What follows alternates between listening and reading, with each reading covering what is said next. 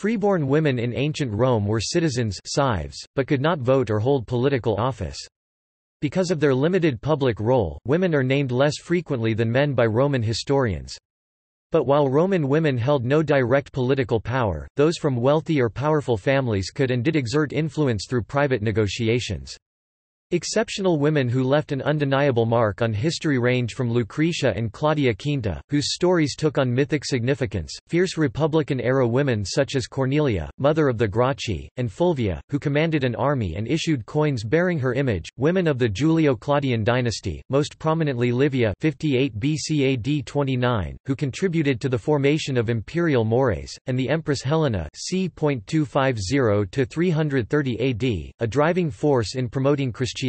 As is the case with male members of society, elite women and their politically significant deeds eclipse those of lower status in the historical record. Inscriptions and especially epitaphs document the names of a wide range of women throughout the Roman Empire, but often tell little else about them. Some vivid snapshots of daily life are preserved in Latin literary genres such as comedy, satire, and poetry, particularly the poems of Catullus and Ovid, which offer glimpses of women in Roman dining rooms and boudoirs, at sporting and theatrical events, shopping, putting on makeup, practicing magic, worrying about pregnancy—all, however, through male eyes.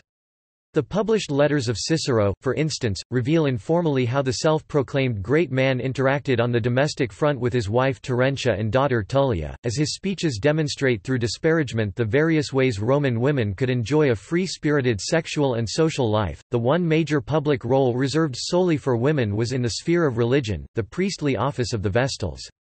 Freed of any obligation to marry or have children, the Vestals devoted themselves to the study and correct observance of rituals which were deemed necessary for the security and survival of Rome but which could not be performed by the male colleges of priests. Childhood and education. Childhood and upbringing in ancient Rome were determined by social status, wealth and gender. Roman children played a number of games, and their toys are known from archaeology and literary sources. Animal figures were popular, and some children kept live animals and birds as pets. In Roman art, girls are shown playing many of the same games as boys, such as ball, hoop rolling, and knucklebones. Dolls are sometimes found in the tombs of those who died before adulthood. The figures are typically 15 to 16 centimeters tall, with jointed limbs, and made of materials such as wood, terracotta, and especially bone and ivory. Girls coming of age dedicated their dolls to Diana, the goddess most concerned with girlhood, or to Venus when they were preparing for marriage. Noble girls were known to marry as young as 12 years of age, whereas females in the lower classes were more likely to marry slightly further into their teenage years. An example of the marriage age of noble females can be seen with Cicero's lifelong friend Atticus, who married his daughter Caecilia Attica to Marcus Vipsanius Agrippa when she was 14. Girls were expected to safeguard their chastity, modesty and reputation, in preparation for eventual marriage.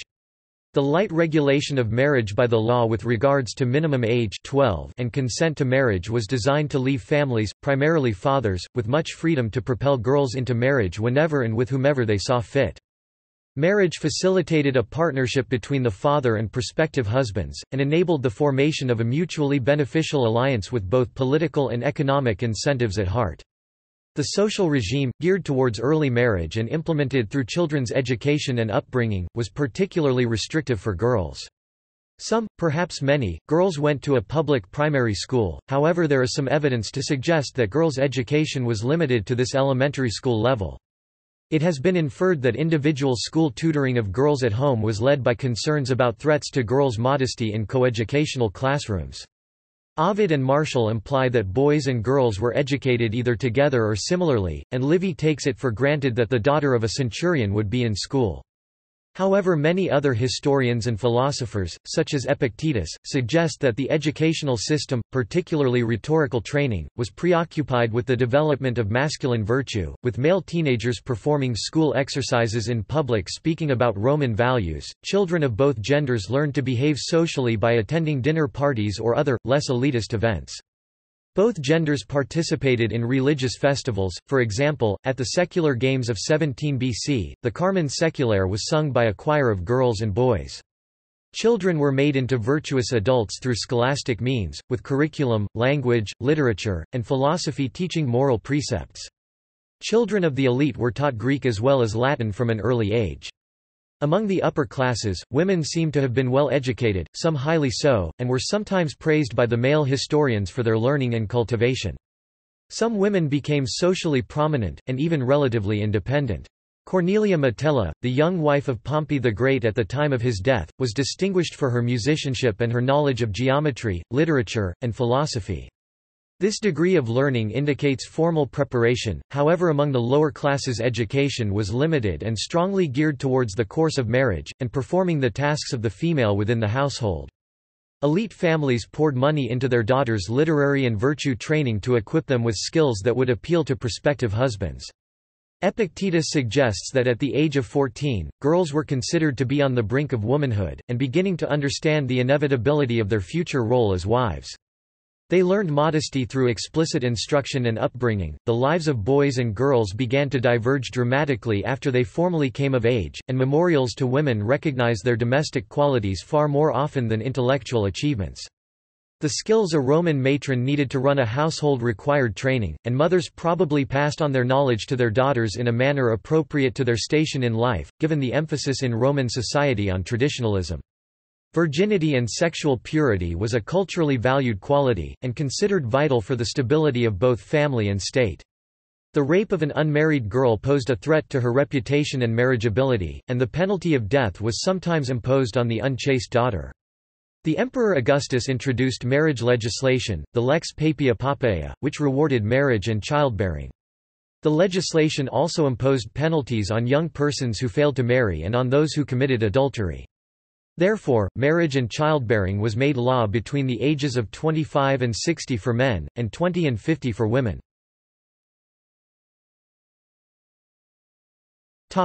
Women in the family and law. Always a daughter. Both daughters and sons were subject to patria potestas, the power wielded by their father as head of household familia. A Roman household was considered a collective corpus, a body, over which the pater familias had mastery dominium. Slaves, who had no legal standing, were part of the household as property. In the early empire, the legal standing of daughters differed little if at all from that of sons. If the father died without a will, the right of a daughter to share in the family property was equal to that of a son, though legislation in the 2nd century BCE had attempted to limit this right. Even apart from legal status, daughters seem no less esteemed within the Roman family than sons, though sons were expected to ensure family standing by following their fathers into public life. The pater familias had the right and duty to find a husband for his daughter, and first marriages were normally arranged. Technically, the couple had to be old enough to consent, but the age of consent was 12 for girls and 14 for boys, though in practice boys seem to have been on average 5 years older. Among the elite, 14 was the age of transition from childhood to adolescence, but a betrothal might be arranged for political reasons when the couple were too young to marry, and in general noble women married younger than women of the lower classes. Most Roman women would have married in their late teens to early 20s. An aristocratic girl was expected to be a virgin when she married, as her young age might indicate. A daughter could legitimately refuse a match made by her parents only by showing that the proposed husband was of bad character. In the early republic, the bride became subject to her husband's potestas, but to a lesser degree than their children. By the early empire, however, a daughter's legal relationship to her father remained unchanged when she married, even though she moved into her husband's home.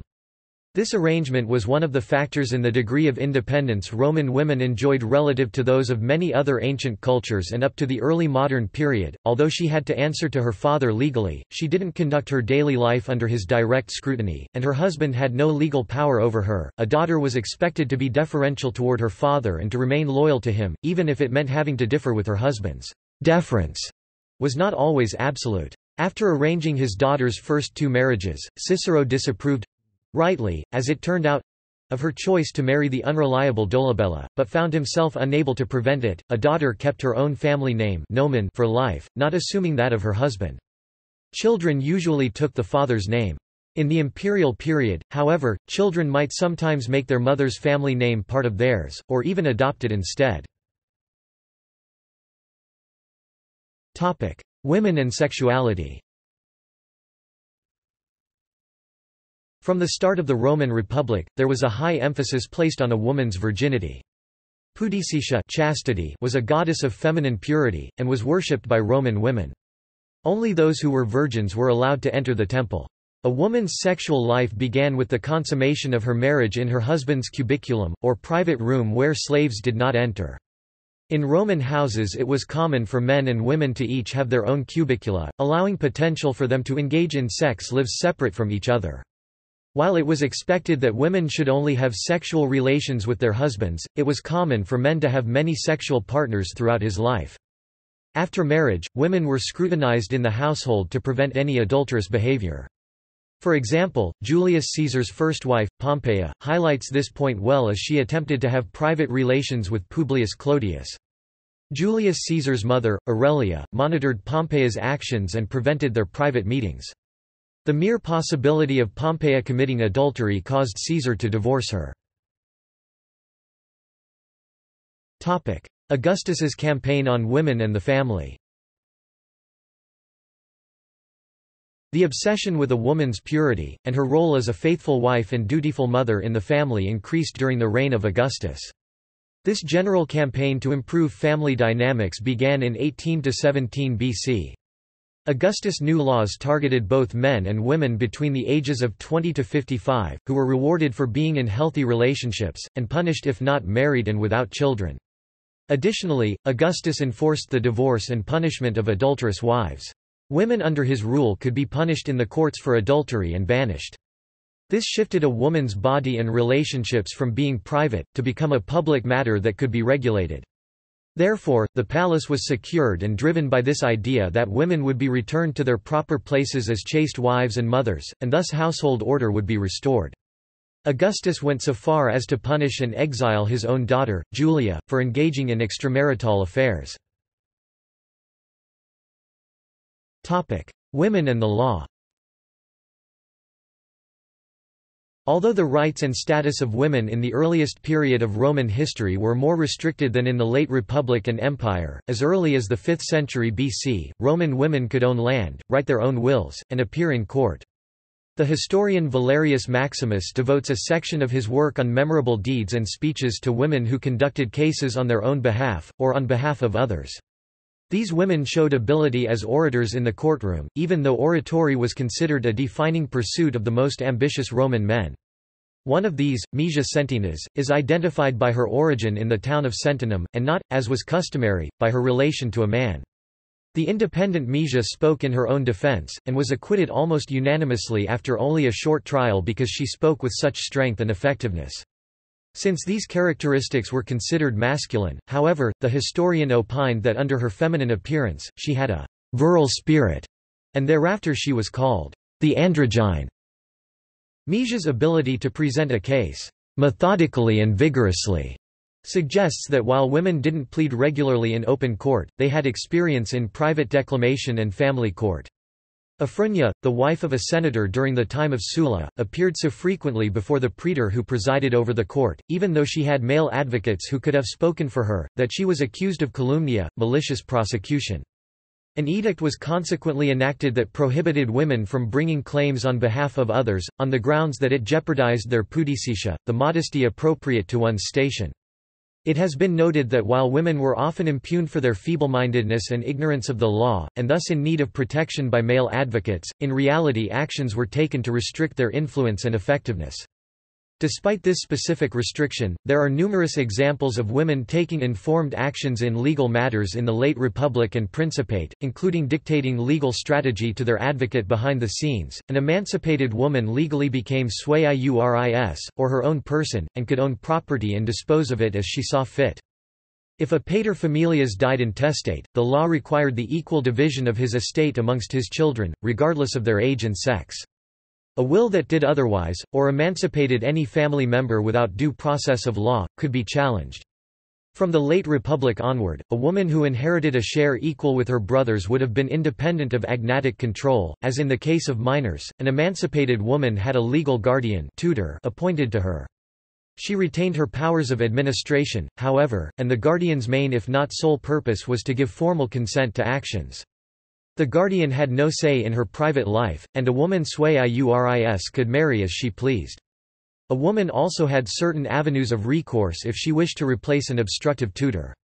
Under Augustus, a woman who had gained the ius liberorum, the legal right to certain privileges after bearing 3 children, was also released from guardianship, and the Emperor Claudius banned agnatic guardianship. The role of guardianship as a legal institution gradually diminished, and by the 2nd century CE the jurist Gaius said he saw no reason for it.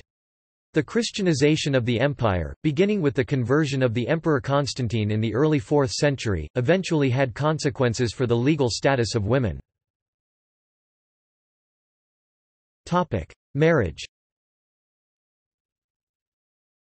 Family tomb inscriptions of respectable Romans suggest that the ideal Roman marriage was one of mutual loyalty, in which husband and wife shared interests, activities, and property. In the earliest period of the Roman Republic, a bride passed from her father's control into the hand manus of her husband.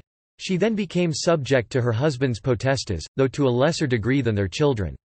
In the earliest periods of Roman history, manus marriage meant that a married woman would be subjugated by her husband, but that custom had died out by the 1st century BCE, in favor of free marriage which did not grant a husband any rights over his wife or have any changing effect on a woman's status. During the classical era of Roman law, marriage required no ceremony, but only a mutual will and agreement to live together in harmony. Marriage ceremonies, contracts, and other formalities were meant only to prove that a couple had, in fact, married.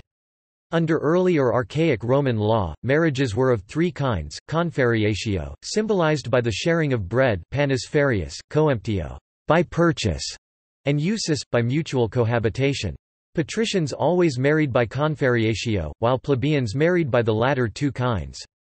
In marriage by usus, if a woman was absent for 3 consecutive nights at least once a year, she would avoid her husband establishing legal control over her. This differed from the Athenian custom of arranged marriage and sequestered wives who were not supposed to walk in the street unescorted. The form of marriage known as manus was the norm in the early republic, but became less frequent thereafter. Under this early form of marriage, the bride passed into the hand manus of her husband, that is, she was transferred from the potestas of her father to that of her husband. Her dowry, any inheritance rights transferred through her marriage, and any property acquired by her after marriage belonged to him. Husbands could divorce on grounds of adultery, and a few cases of divorce for a wife's infertility are recorded. Manus marriage was an unequal relationship. It changed a woman's intestate heirs from her siblings to her children, not because she was their mother, but because in law her position was the same as that of a daughter to her husband. Under manus, women were expected to obey their husbands in almost all aspects of their lives. This archaic form of manus marriage was largely abandoned by the time of Julius Caesar, when a woman remained under her father's authority by law even when she moved into her husband's home. This arrangement was one of the factors in the independence Roman women enjoyed relative to those of many other ancient cultures and up to the modern period. So-called free marriage caused no change in personal status for either the wife or the husband. Free marriage usually involved 2 citizens, or a citizen and a person who held Latin rights, and in the later imperial period and with official permission, soldier citizens and non-citizens. In a free marriage a bride brought a dowry to the husband. If the marriage ended with no cause of adultery he returned most of it. So total was the law's separation of property that gifts between spouses were not recognized as such. If a couple divorced or even lived apart, the giver could reclaim the gift. Divorce. Divorce was a legal but relatively informal affair which mainly involved a wife leaving her husband's house and taking back her dowry. According to the historian Valerius Maximus, divorces were taking place by 604 BCE or earlier, and the law code as embodied in the mid-5th century BCE by the 12 Tables provides for divorce. Divorce was socially acceptable if carried out within social norms, mos maiorum. By the time of Cicero and Julius Caesar, divorce was relatively common and shame-free, the subject of gossip rather than a social disgrace. Valerius says that Lucius Annius was disapproved of because he divorced his wife without consulting his friends, that is, he undertook the action for his own purposes and without considering its effects on his social network amicitia and clientela. The censors of 307 BCE thus expelled him from the Senate for moral turpitude. Elsewhere, however, it is claimed that the first divorce took place only in 230 BCE, at which time Dionysius of Halicarnassus notes that, "Spurius Carvilius, a man of distinction, was the first to divorce his wife," on grounds of infertility. This was most likely the Spurius Carvilius Maximus Ruga, who was consul in 234 and 228 BCE. The evidence is confused. During the classical period of Roman law, late Republic and Principate, a man or woman could end a marriage simply because he or she wanted to, and for no other reason. Unless the wife could prove the spouse was worthless, he kept the children. Because property had been kept separate during the marriage, divorce from a free marriage was a very easy procedure. Remarriage. The frequency of remarriage among the elite was high. Speedy remarriage was not unusual, and perhaps even customary, for aristocratic Romans after the death of a spouse. While no formal waiting period was dictated for a widower, it was customary for a woman to remain in mourning for 10 months before remarrying. The duration may allow for pregnancy. If a woman had become pregnant just before her husband's death, the period of 10 months ensures that no question of paternity, which might affect the child's social status and inheritance, would attach to the birth. No law prohibited pregnant women from marrying, and there are well-known instances. Augustus married Livia when she was carrying her former husband's child, and the College of Pontiffs ruled that it was permissible as long as the child's father was determined first. Livia's previous husband even attended the wedding. Because elite marriages often occurred for reasons of politics or property, a widow or divorcee with assets in these areas faced few obstacles to remarrying. She was far more likely to be legally emancipated than a first-time bride, and to have a say in the choice of husband. The marriages of Fulvia, who commanded troops during the last civil war of the Republic and who was the first Roman woman to have her face on a coin, are thought to indicate her own political sympathies and ambitions. She was married first to the popularist champion Clodius Pulcher, who was murdered in the street after a long feud with Cicero, then to Scribonius Curio, a figure of less ideological certitude who at the time of his death had come over to Julius Caesar, and finally to Mark Antony, the last opponent to the Republican oligarchs and to Rome's future first emperor. The Greek observer Plutarch indicates that a second wedding among Romans was likely to be a quieter affair, as a widow would still feel the absence of her dead husband, and a divorcee ought to feel shame. But while the circumstances of divorce might be shameful or embarrassing, and remaining married to the same person for life was ideal, there was no general disapproval of remarriage. On the contrary, marriage was considered the right and desirable condition of adult life for both men and women. Cato the Younger, who presented himself as a paragon modeled after his moral namesake, allowed his pregnant wife Marcia to divorce him and marry Hortensius, declining to offer his young daughter to the 60-year-old orator instead. After the widowed Marcia inherited considerable wealth, Cato married her again, in a ceremony lacking many of the formalities. Women might be mocked, however, for marrying too often or capriciously, particularly if it could be implied that sexual appetites and vanity were motives. Concubinage. A concubine was defined by Roman law as a woman living in a permanent monogamous relationship with a man not her husband. There was no dishonor in being a concubine or living with a concubine, and a concubine could become a wife. Gifts could be exchanged between the partners in concubinage, in contrast to marriage, which maintained a more defined separation of property. Couples usually resorted to concubinage when inequality of social rank was an obstacle to marriage, for instance, a man of senatorial rank, and a woman who was a social inferior, such as a freedwoman or one who had a questionable background of poverty or prostitution. Two partners who lacked the right to the form of legal marriage known as connubium might enter into concubinage, or even a high-born woman who loved a man of low social status. Concubinage differed from marriage chiefly in the status of children born from the relationship. Children had their mother's social rank, and not as was customary their father's. Domestic abuse. Classical Roman law did not allow any domestic abuse by a husband to his wife, but as with any other crime, laws against domestic abuse can be assumed to fail to prevent it. Cato the Elder said, according to his biographer Plutarch, that the man who struck his wife or child, laid violent hands on the holiest of holy things. Also that he thought it more praiseworthy to be a good husband than a good senator." A man of status during the Roman Republic was expected to behave moderately toward his wife and to define himself as a good husband. Wife-beating was sufficient grounds for divorce or other legal action against the husband. Domestic abuse enters the historical record mainly when it involves the egregious excesses of the elite. The Emperor Nero was alleged to have had his first wife and stepsister, Claudia Octavia, murdered, after subjecting her to torture and imprisonment. Nero then married his pregnant mistress Poppaea Sabina, whom he kicked to death for criticizing him. Some modern historians believe that Poppaea died from a miscarriage or childbirth, and that the story was exaggerated to vilify Nero.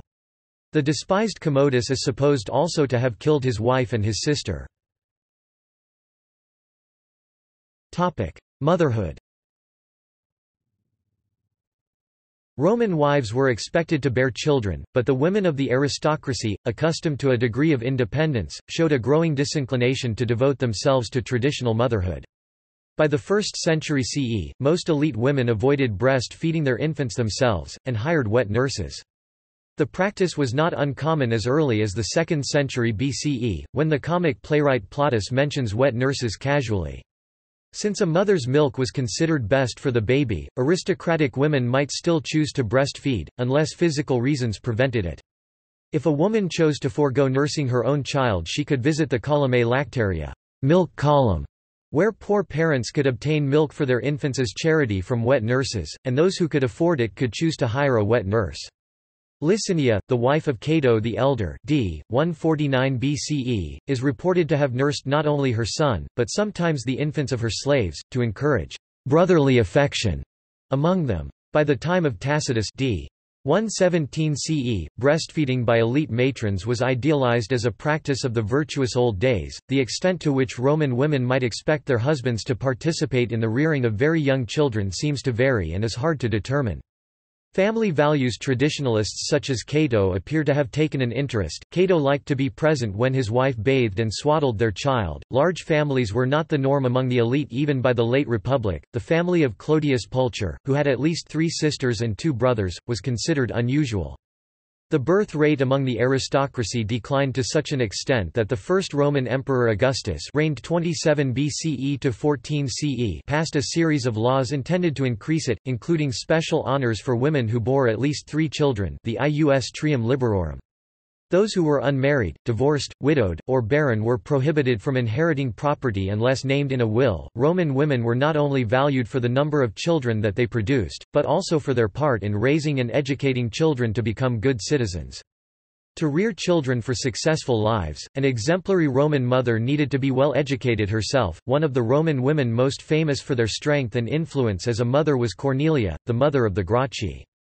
Julius Caesar, whose father died when he was only a young teen, had a close relationship with his mother, Aurelia, whose political clout was essential in preventing the execution of her 18-year-old son during the proscriptions of Sulla.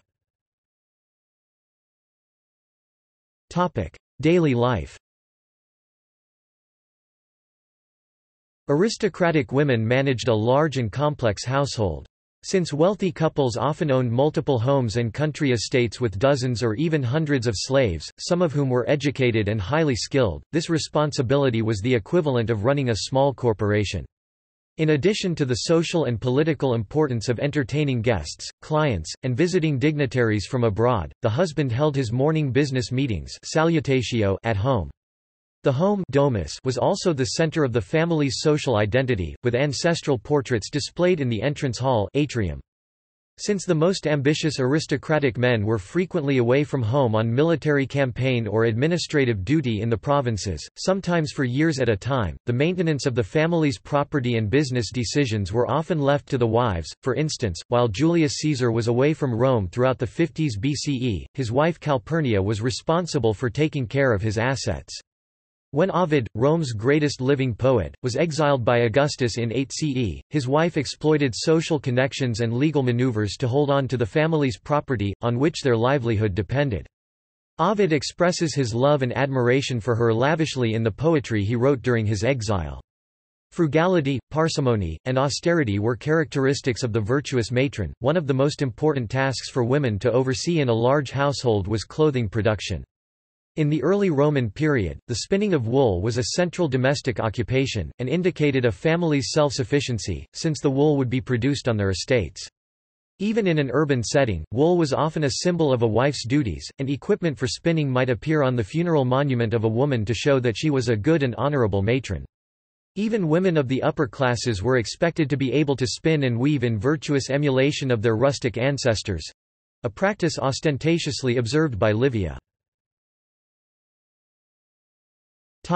In business. One of the most curious characteristics of that age, observed French classical scholar Gaston Boissier, was that the women appear as much engaged in business and as interested in speculations as the men. Money is their first care. They work their estates, invest their funds, lend and borrow. We find one among Cicero's creditors, and two among his debtors. Although Roman society did not allow women to gain official political power, it did allow them to enter business. Even women of wealth were not supposed to be idle ladies of leisure. Among the aristocracy, women as well as men lent money to their peers to avoid resorting to a moneylender. When Pliny was considering buying an estate, he factored in a loan from his mother-in-law as a guarantee rather than an option. Women also joined in funding public works, as is frequently documented by inscriptions during the imperial period. The lawless Polita, who appears in the martyrdom of Paeonius, owned estates in the province of Asia. Inscriptions record her generosity in funding the renovation of the Sardis Gymnasium. Because women had the right to own property, they might engage in the same business transactions and management practices as any landowner. As with their male counterparts, their management of slaves appears to have varied from relative care to negligence and outright abuse. During the First Servile War, Megalus and her husband Damophilus were both killed by their slaves on account of their brutality, but their daughter was spared because of her kindness and granted safe passage out of Sicily, along with an armed escort. Unlike landholding, industry was not considered an honorable profession for those of senatorial rank. Cicero suggested that in order to gain respectability a merchant should buy land. Attitudes changed during the empire, however, and Claudius created legislation to encourage the upper classes to engage in shipping. Women of the upper classes are documented as owning and running shipping corporations. Trade and manufacturing are not well represented in Roman literature, which was produced for and largely by the elite, but funerary inscriptions sometimes record the profession of the deceased, including women. Women are known to have owned and operated brick factories. A woman might develop skills to complement her husband's trade, or manage aspects of his business. Artemis the Gilder was married to Dionysus the helmet maker, as indicated by a curse tablet asking for the destruction of their household, workshop, work, and livelihood. The status of ordinary women who owned a business seems to have been regarded as exceptional. Laws during the imperial period aimed at punishing women for adultery exempted those who have charge of any business or shop from prosecution. Some typical occupations for a woman would be wet nurse, actress, dancer or acrobat, prostitute, and midwife—not all of equal respectability. Prostitutes and performers such as actresses were stigmatized as infames, people who had recourse to few legal protections even if they were free. Inscriptions indicate that a woman who was a wet nurse would be quite proud of her occupation. Women could be scribes and secretaries, including girls trained for beautiful writing, that is, calligraphers. Pliny gives a list of female artists and their paintings. Most Romans lived in insulae apartment buildings, and those housing the poorer plebeian and non-citizen families usually lacked kitchens. The need to buy prepared food meant that takeaway food was a thriving business. Most of the Roman poor, whether male or female, young or old, earned a living through their own labor. In politics, men argued firmly to block women from engaging in the public sphere. The political system in ancient Rome involved men exclusively—from senators to magistrates. Women were even prevented from voting. They were not seen as fit to be part of the political sphere as men believed them to be only suited for elegance, adornment, and finery. However, elite women could manipulate their husbands and through them exercise control over the political world. In some cases, women were viewed as a threat to male rule. Cato the Elder went so far as to prevent boys from attending senatorial meetings in fear that they would relay the news to their inquisitive mothers. During the civil wars that ended the Republic, Appian reports the heroism of wives who saved their husbands. An epitaph known as the Laudatio Turiae preserves a husband's eulogy for his wife, who during the civil war following the death of Julius Caesar endangered her own life and relinquished her jewelry to send support to her husband in exile. Both survived the turbulence of the time to enjoy a long marriage. Portia, the daughter of Cato the Younger and wife of Brutus the assassin, came to a less fortunate but, in the eyes of her time, heroic end. She killed herself as the Republic collapsed, just as her father did. The rise of Augustus to sole power in the last decades of the 1st century BCE diminished the power of political officeholders and the traditional oligarchy, but did nothing to diminish and arguably increased the opportunities for women, as well as slaves and freedmen, to exercise influence behind the scenes. Before this point, women's political power was extremely curtailed compared to the power men held by preventing their right to vote. However, starting with Augustus' rule, the inability to vote no longer mattered because the Senate lost its power. Additionally, the shift from the forum to the palace allowed for women who lived there to gain an upper hand in influencing politics. One notable woman was Livia Drusilla Augusta, 58 BCE, CE 29, the wife of Augustus and the most powerful woman in the early Roman Empire, acting several times as regent and being Augustus' faithful advisor. Several women of the imperial family, such as Livia's great-granddaughter and Caligula's sister Agrippina the Younger, gained political influence as well as public prominence. Women also participated in efforts to overthrow the emperors who abused their power. Shortly after Caligula's sister Drusilla died, her widower Marcus Aemilius Lepidus and her sisters Agrippina the Younger and Livilla conspired to overthrow Caligula. The plot was discovered, and Lepidus was executed. Agrippina and Livilla were exiled, and returned from exile only when their paternal uncle Claudius came to power after Caligula's assassination in 41 CE. Women could also be motivated by less than noble causes. Claudius's third wife Valeria Messalina conspired with Gaius Silius to overthrow her husband in the hope of installing herself and her lover in power. Tacitus immortalized the woman Epicharis for her part in the Pisonian conspiracy, where she attempted to gain the support of the Roman fleet and was instead arrested. Once the conspiracy was uncovered, she would reveal nothing even under torture, in contrast to the senators, who were not subjected to torture and yet raced to spill the details. Tacitus also praises Ignatia Maximilla for sacrificing her fortune in order to stand by her innocent husband against Nero. Women and the military. Classical texts have little to say about women and the Roman army. Emperor Augustus reigned 27 BC AD 14 disallowed marriage by ordinary soldiers, a ban that lasted nearly 2 centuries. However, it has been suggested that wives and children of centurions lived with them at border and provincial forts. Shoes in women's and children's sizes were found at Vindolanda, site of a Roman fort on Hadrian's Wall in northern England, along with bronze plaques, awarded to provincial soldiers whose 25 years of service earned them Roman citizenship, that mention their wives and children. Likewise, in Germany, further evidence of this practice was discovered in the form of brooches and shoes. Trajan's column depicts 6 women amongst the soldiers who are attendants holding sacrificial offerings at a military religious ceremony. Religious life. Women were present at most Roman festivals and cult observances. Some rituals specifically required the presence of women, but their participation might be limited.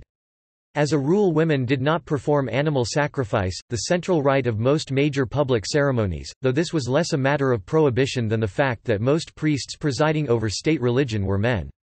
Some cult practices were reserved for women only, for example, the rites of the good goddess Bona Dea. Women priests played a prominent and crucial role in the official religion of Rome. Although the state colleges of male priests were far more numerous, the 6 women of the College of Vestals were Rome's only full-time professional clergy. Sacerdos, plural sacerdotes, was the Latin word for a priest of either gender. Religious titles for women include sacerdos, often in relation to a deity or temple, such as a sacerdos ceraris or cerialis, priestess of Ceres, an office never held by men, magistra, a high priestess, female expert or teacher in religious matters, and ministra, a female assistant, particularly one in service to a deity. A magistra or ministra would have been responsible for the regular maintenance of a cult. Epitaphs provide the main evidence for these priesthoods, and the woman is often not identified in terms of her marital status. The Vestals possessed unique religious distinction, public status, and privileges, and could exercise considerable political influence. It was also possible for them to amass considerable wealth. Upon entering her office, a Vestal was emancipated from her father's authority. In archaic Roman society, these priestesses were the only women not required to be under the legal guardianship of a man, instead answering directly and only to the Pontifex Maximus. Their vow of chastity freed them of the traditional obligation to marry and rear children, but its violation carried a heavy penalty. A Vestal found to have polluted her office by breaking her vow was given food, water, and entombed alive. The independence of the Vestals thus existed in relation to the prohibitions imposed on them. In addition to conducting certain religious rites, the Vestals participated at least symbolically in every official sacrifice, as they were responsible for preparing the required ritual substance mola salsa. The Vestals seem to have retained their religious and social distinctions well into the 4th century CE, until the Christian emperors dissolved the order. A few priesthoods were held jointly by married couples. Marriage was a requirement for the Flamen Dialis, the high priest of Jupiter. His wife, the Flaminica Dialis, had her own unique priestly attire, and like her husband was placed under obscure magico-religious prohibitions. The Flaminica was a perhaps exceptional case of a woman performing animal sacrifice. She offered a ram to Jupiter on each of the Nundinae, the 8-day Roman cycle comparable to a week. The couple were not permitted to divorce, and if the Flaminica died, the Flamen had to resign his office. Like the Flaminica Dialis, the Regina Sacrorum, Queen of the Sacred Rites, wore distinctive ceremonial dress and performed animal sacrifice, offering a sow or female lamb to Juno on the first day of each month. The names of some Regina Sacrorum are recorded by inscriptions.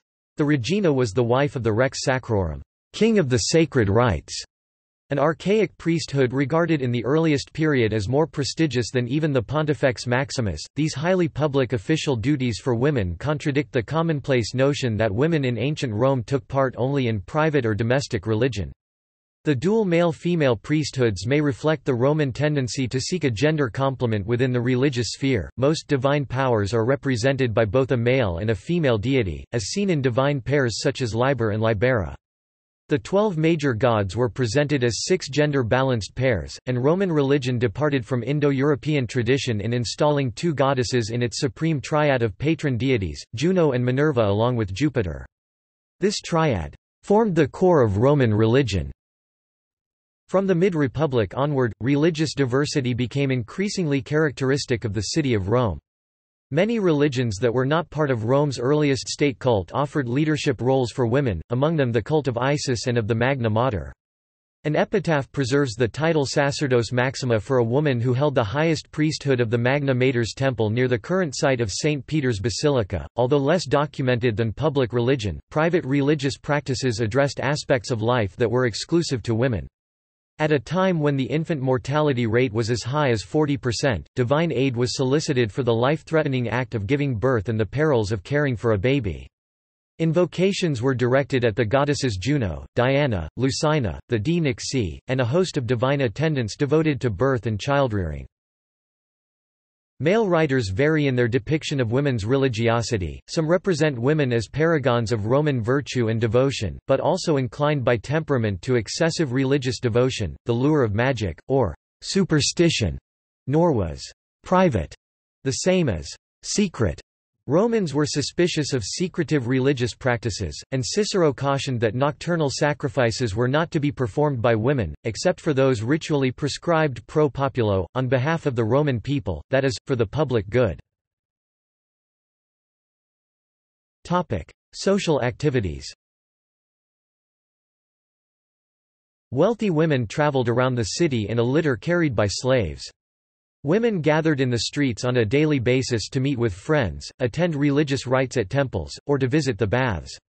The wealthiest families had private baths at home, but most people went to bath houses not only to wash but to socialize, as the larger facilities offered a range of services and recreational activities, among which casual sex was not excluded. One of the most vexed questions of Roman social life is whether the sexes bathed together in public. Until the late Republic, evidence suggests that women usually bathed in a separate wing or facility, or that women and men were scheduled at different times. But there is also clear evidence of mixed bathing from the late Republic until the rise of Christian dominance in the later Empire. Some scholars have thought that only lower-class women bathe with men, or those of dubious moral standing such as entertainers or prostitutes, but Clement of Alexandria observed that women of the highest social classes could be seen naked at the baths. Hadrian prohibited mixed bathing, but the ban seems not to have endured. Most likely, customs varied not only by time and place, but by facility, so that women could choose to segregate themselves by gender or not. For entertainment, women could attend debates at the Forum, the public games, ludi, chariot races, and theatrical performances. By the late Republic, they regularly attended dinner parties, though in earlier times the women of a household dined in private together. Conservatives such as Cato the Elder 234–149 BCE considered it improper for women to take a more active role in public life. His complaints indicated that indeed some women did voice their opinions in the public sphere, though the practice was discouraged. Roman generals would sometimes take their wives with them on military campaigns. Caligula's mother Agrippina the Elder often accompanied her husband Germanicus on his campaigns in northern Germania, and the Emperor Claudius was born in Gaul for this reason. Wealthy women might tour the empire, often participating or viewing religious ceremonies and sites around the empire. Rich women traveled to the countryside during the summer when Rome became too hot. Attire and adornment. Women in ancient Rome took great care in their appearance, though extravagance was frowned upon. They wore cosmetics and made different concoctions for their skin. Ovid even wrote a poem about the correct application of makeup.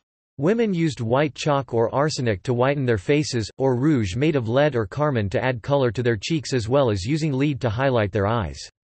They spent much time arranging their hair and often dyed it black, red, or blonde. They also wore wigs regularly. Matrons usually wore two simple tunics for undergarments covered by a stola. The stola was a long white dress that was cinched at the waist and which fell to the wearer's feet, secured by clasps at the shoulder. Wealthier women would decorate their stola further. When going out, a woman wore a palla over her stola, which was held by a clasp at the shoulder. Young women were not permitted to wear a stola, and instead wore tunics. Prostitutes and those caught committing adultery put on the male toga. Wealthy women wore jewels such as emeralds, aquamarine, opal, and pearls as earrings, necklaces, rings, and sometimes sewn onto their shoes and clothing. In the aftermath of Roman defeat at Cannae, economic crisis provoked the passing of the Lex Oppia 215 BCE to restrict personal and public extravagance. The law limited women's possession and display of gold and silver as money or personal ornament, expensive clothing, and their unnecessary use of chariots and litters. Victory over Carthage flooded Rome with wealth, and in 195 BCE the Lex Oppia was reviewed. The ruling consul, Cato the Censor, argued for its retention. Personal morality and self-restraint were self-evidently inadequate controls on indulgence and luxury. Luxury provoked the envy and shame of those less well-off, and was therefore divisive. Roman women, in Cato's view, had showed only too clearly that their appetites once corrupted knew no limits, and must be restrained. Large numbers of Roman matrons thought otherwise, and made concerted public protest. In 193 BCE the laws were abolished. Cato's opposition did not harm his political career. Later, in 42 BCE, Roman women, led by Hortensia, successfully protested against laws designed to tax Roman women, by use of the argument of no taxation without representation. Evidence of a lessening on luxury restrictions can also be found. One of the letters of Pliny is addressed to the woman Pompeia Celerina, praising the luxuries she keeps in her villa. Body image. Based on Roman art and literature, small breasts and wide hips were the ideal body type for women considered alluring by Roman men. Roman art from the Augustan period shows idealized women as substantial and fleshy, with a full abdomen and breasts that are rounded, not pendulous. Prostitutes depicted in Roman erotic art have fleshy bodies and wide hips, and often have their breasts covered by a strophium, a sort of strapless bra, even when otherwise nude and performing sex acts. Large breasts were mocked as humorous or a sign of old age. Young girls wore a strophium secured tightly in the belief that it would inhibit the growth of breasts, and a regimen of massaging the breasts with hemlock, begun while a woman was still a virgin, was thought to prevent sagging. Breasts receive relatively minimal attention in erotic art and literature as a sexual focus. The breast was associated primarily with nursing infants and a woman's role as a mother. In times of extreme emotional duress, such as mourning or captivity in wartime, women might bare their breasts as an apotropaic gesture. Mos Maiorum and the love poets. During the late Republic, penalties for sexuality were barely enforced if at all, and a new erotic ideal of romantic relationship emerges. Subverting the tradition of male dominance, the love poets of the late Republic and Augustan era declared their eagerness to submit to love slavery, servitium amoris. Catullus addresses a number of poems to Lesbia, a married woman with whom he has an affair, usually identified as a fictionalized Clodia, sister of the prominent popularist politician Clodius Pulcher. The affair ends badly, and Catullus's declarations of love turn to attacks on her sexual appetites—rhetoric that accords with the other hostile source on Clodia's behavior, Cicero's Pro Caelio. In The Art of Love, Ovid goes a step further, adopting the genre of didactic poetry for offering instruction in how to pursue, keep, and get over a lover. Satirists such as Juvenal complain about the dissolute behavior of women. Gynecology and medicine. The practices and views in the Hippocratic corpus regarding women's bodies and their perceived weaknesses were inadequate for addressing the needs of women in the Hellenistic and Roman eras, when women led active lives and more often engaged in family planning. The physiology of women began to be seen as less alien to that of men. In the older tradition, intercourse, pregnancy, and childbirth were not only central to women's health, but the raison d'être for female physiology. Men, by contrast, were advised to exercise moderation in their sexual behavior, since hypersexuality would cause disease and fatigue. The Hippocratic view that amenorrhea was fatal became by Roman times a specific issue of infertility, and was recognized by most Roman medical writers as a likely result when women engage in intensive physical regimens for extended periods of time. Balancing food, exercise, and sexual activity came to be regarded as a choice that women might make. The observation that intensive training was likely to result in amenorrhea implies that there were women who engaged in such regimens. In the Roman era, medical writers saw a place for exercise in the lives of women in sickness and health. Soranus recommends playing ball, swimming, walking, reading aloud, riding in vehicles, and travel as recreation, which would promote overall good health. In examining the causes of undesired childlessness, these later gynecological writers include information about sterility in men, rather than assuming some defect in the woman only. Hypersexuality was to be avoided by women as well as men. An enlarged clitoris, like an oversized phallus, was considered a symptom of excessive sexuality. Although Hellenistic and Roman medical and other writers refer to clitoridectomy as primarily an Egyptian custom, gynecological manuals under the Christian Empire in late antiquity propose that hypersexuality could be treated by surgery or repeated childbirth. Slavery. Freedwomen were manumitted slaves. A freed slave owed a period of service, the terms of which might be agreed upon as a precondition of freedom, to her former owner, who became her patron. The patron had obligations in return, such as paying for said services and helping in legal matters. The patron-client relationship was one of the fundamental social structures of ancient Rome, and failure to fulfill one's obligations brought disapproval and censure. In most ways, freedwomen had the same legal status as freeborn women. But because under Roman law a slave had no father, freed slaves had no inheritance rights unless they were named in a will. The relationship of a former slave to her patron could be complicated. In one legal case, a woman named Petronia Iusta attempted to show—without a birth declaration to prove it—that she had been free-born. Her mother, she acknowledged, had been a slave in the household of Petronius Stephanus and Calatoria Themis, but Iusta maintained that she had been born after her mother's manumission. Calatoria, by now a widow, in turn argued that Iusta was born before her mother was free and that she had been manumitted, therefore owing her former owner the service due a patron. Calatoria could produce no documentation of this supposed manumission, and the case came down to the testimony of witnesses. Uneducated or unskilled slaves had few opportunities to earn their freedom, and if they became free would lack means of supporting themselves. Therefore, a freedwoman in the workplace could have the advantage in training and skill over a woman born to a free family of working poor. The status of freedwomen, like freedmen, varied widely. Caenis was a freedwoman and secretary to the Emperor Vespasian, she was also his concubine. He is said to have lived with her faithfully, but she was not considered a wife. Prostitution. Women could turn to prostitution to support themselves, but not all prostitutes had freedom to decide. There is some evidence that even slave prostitutes could benefit from their labor. Although rape was a crime, the law only punished the rape of a slave if it damaged the goods, because a slave had no legal standing. The penalty was aimed at providing her owner compensation for the damage of his property. Because a slave woman was considered property under Roman law, forcing her to be a prostitute was not considered a crime. Prior to Septimius Severus, women who engaged in acts that brought infamia to them as slaves also suffered infamia when freed. Sometimes sellers of female slaves attached a ne serva clause to the slave to prevent her from being prostituted. The ne serva clause meant that if the new owner or any owner after him or her used the slave as a prostitute, she would be free. Later on, the ne serva agreements became enforceable by law.